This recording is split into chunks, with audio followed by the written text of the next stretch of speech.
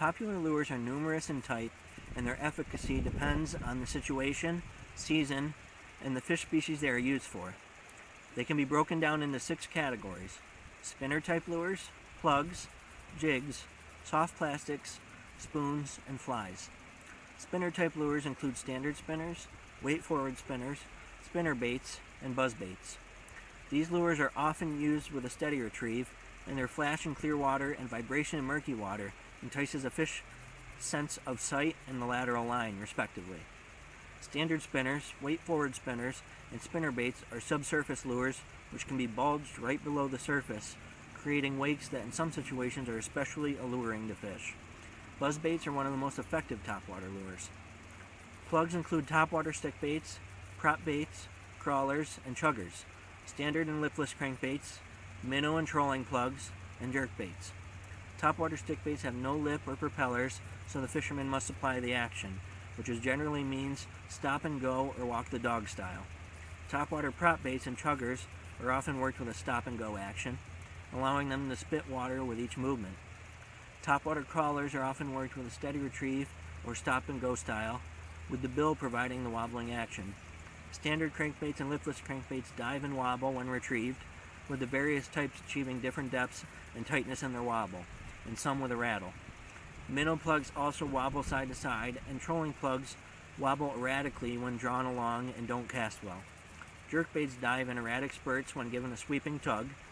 1/2 inch to 12 or more inch plugs can be used on every type of fish, from panfish to muskie. Jigs are one of the most versatile class of artificial lures, including standard jig, jigging spoon, blade bait, and tailspin. Standard jigs can be divided into curly tail jigs, bucktail jigs, and paddle tail jigs. Jigs in general can be anywhere from micro size for panfish to huge for lake trout, and any size in between for virtually any type of fish. Jigs can be worked with a steady retrieve effectively in some situations, but most often fishermen work jigs in a manner that makes the jig pop and fall. Heavier jigs are needed to fall through increased depth or current. Soft plastics are made to resemble worms, grubs, crayfish, fish, frogs, and snakes, lizards, salamanders, insects, and salmon eggs. Often, they are rigged such that the hook point is buried in the soft plastic body, allowing the rig to be weedless and requiring a harder hook set. Soft plastics can be tiny or large and used on most types of fish, and they often are used with Carolina rigs, Texas rigs, or freeline.